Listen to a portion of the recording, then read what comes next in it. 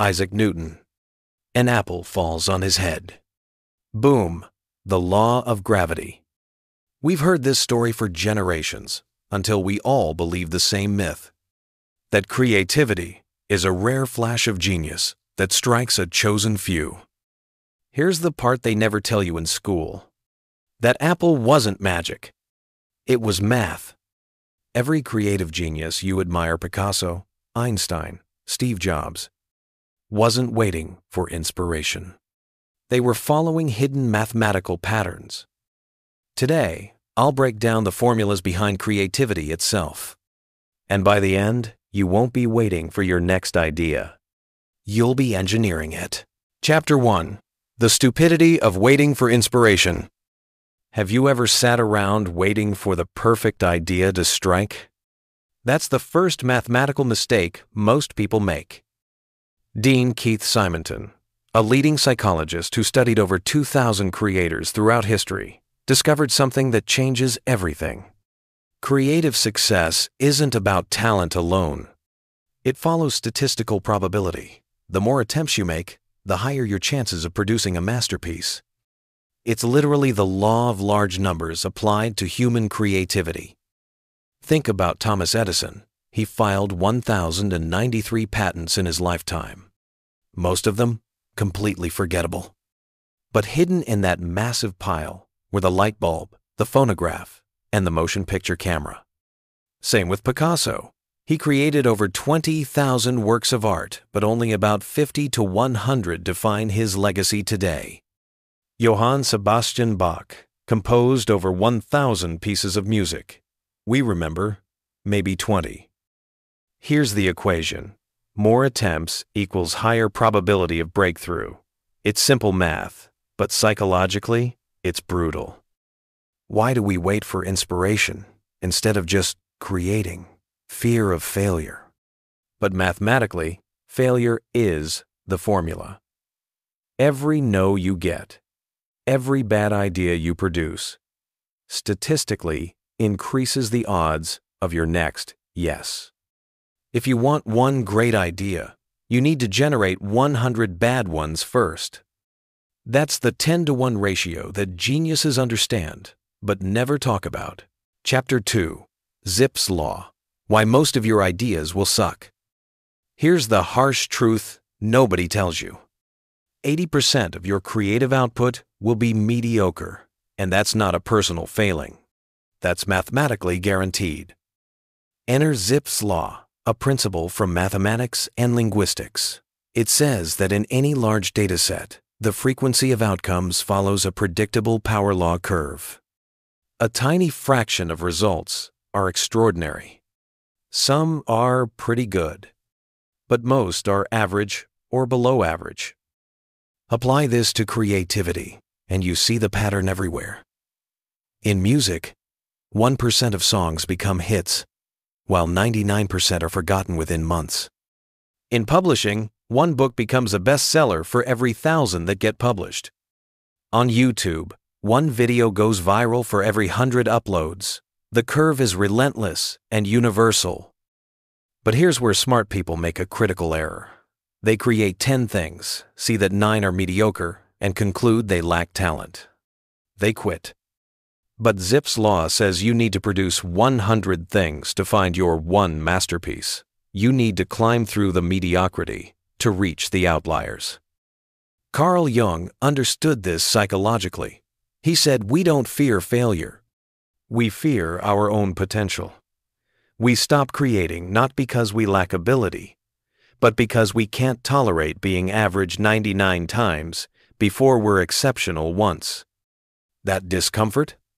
That's the price of admission to creativity. The math doesn't care about your feelings. So stop judging your early work. Start tracking your creative at-bats like a baseball player tracks statistics. You're not failing. You're filling the quota that probability demands. Chapter 3. Combinatorial Creativity, the Remix Formula. Think the iPhone was an original invention? Think again. It's a phone plus an iPod plus an internet device. Steve Jobs didn't create something from nothing. He recombined existing elements in a new way. And that's actually how most creativity works. Margaret Bowden, a pioneer in cognitive science, argues that creativity is 90% combinatorial. You take existing building blocks and rearrange them into novel patterns. Mathematically, this is powerful. If you have just 10 core concepts in your mind, you can create over 1,000 unique combinations. With 20 concepts, the possibilities explode into the hundreds of thousands. Look at hip-hop. It's sampling old records plus new beats plus lyrical storytelling. Uber in business, it's traditional taxi service plus smartphone apps plus GPS technology. Nothing truly new, just recombined brilliantly. Here's why this matters psychologically. We think creativity requires genius-level intelligence or some mysterious gift. Wrong. It requires a library. The more diverse building blocks you collect in your mind, the more combinations you can generate. Reading across disciplines isn't procrastination. It's gathering ammunition. Schopenhauer said talent hits a target no one else can hit, while genius hits a target no one else can see. But both use the same arrows. They're just recombined differently. Your practical move? Use what I call the 2+1 remix method. Take two completely unrelated ideas from different fields and add your unique perspective. That's your combination. That's your creative edge. Chapter 4. The Exponential Curve. Why the first 1,000 hours feel like failure. Here's a question. Why do most beginners quit creative pursuits within the first year? Because they expect linear progress. But creativity doesn't work that way. It follows an exponential curve. In the first 100 hours of practice, you might improve by 5%. It feels like nothing. You're grinding, struggling, producing garbage.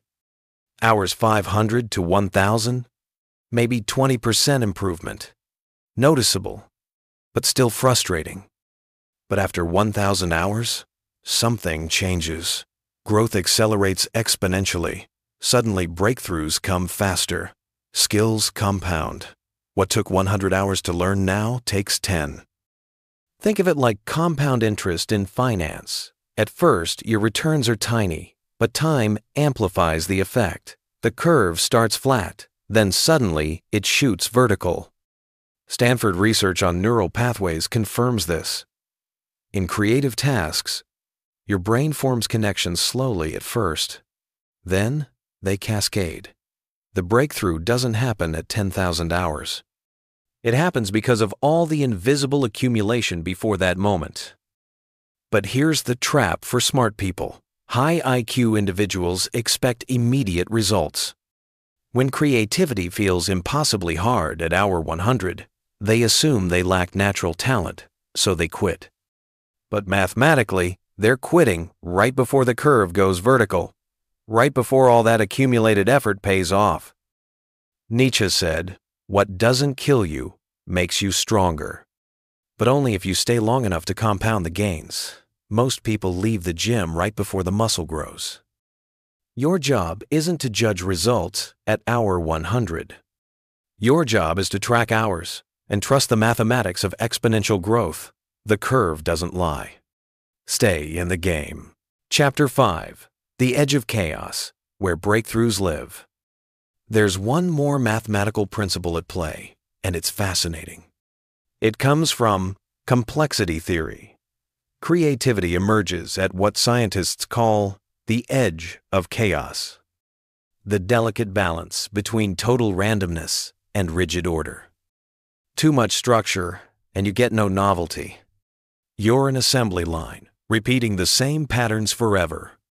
Too much chaos, and you get incoherence. Random noise with no meaning. But right in between? That's where the magic happens. That's where unexpected but meaningful patterns emerge. Mathematicians study this using models called cellular automata. When you run the simulations, you see it clearly. Pure order creates repetitive patterns. Pure randomness creates static.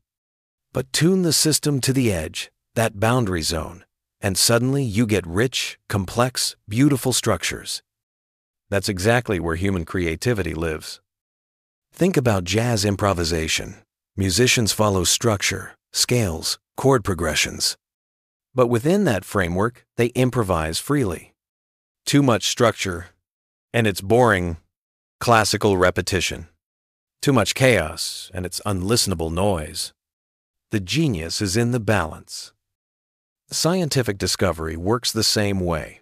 You need disciplined methodology, the structure, but you also need wild hypotheses and unexpected experiments, the chaos. Startups that succeed balance process with experimentation. Artists balance technique with spontaneity. Your practical formula? Aim for 70% structure and 30% chaos. Build routines and disciplines that create a foundation. Then deliberately inject randomness. Try new things. Break your own patterns. Live at the edge, the creativity equation. So here's the mathematics of creativity, decoded. Creativity equals quantity, multiplied by combinations, multiplied by time, divided by fear, plus perfectionism. Your action plan is simple. 1. Produce more. Generate 10 times what you think you need. The law of large numbers is on your side, but only if you play the game. 2. Recombine relentlessly. Collect diverse inputs from different fields and mix them in unexpected ways. 3. Compound your hours. Trust the exponential curve. Don't quit when growth feels invisible. And 4. Find your edge. Balance discipline with experimentation, structure with freedom. The next time you sit around waiting for inspiration to strike, remember this. Genius isn't magic. It's math. And now you know the formula. As Bertrand Russell said, the stupid are cocksure while the intelligent are full of doubt. Don't let self-doubt stop you from doing the math. Start creating. Start now. This video is competing against 99 others right now. Help it win. Subscribe. Drop a comment with your biggest takeaway, and share this with someone stuck waiting for inspiration.